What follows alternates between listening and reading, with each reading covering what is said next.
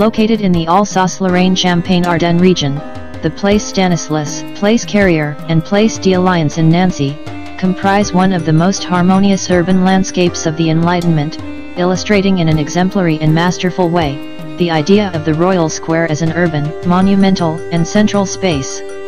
Stanislas Leszczynski, father-in-law of Louis XV, King of France, an unhappy pretender to the Polish throne, received in compensation for his abdication the dukedoms of Lorraine for life.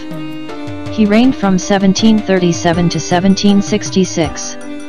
The town planning works of Nancy are the most beautiful achievements of the patronage of this prince. The Stanislas, Carrière, and d'Alliance squares constitute the oldest and most characteristic example of a modern capital, where an enlightened monarch proved to be sensitive to the needs of the public. In addition to providing prestigious architecture, conceived to exalt the sovereign, with its triumphal arches, statues, and fountains, the project favored the public with its 3 squares, giving access to the town hall, the courts of justice, and the Palais de Fermes as well as to other public buildings.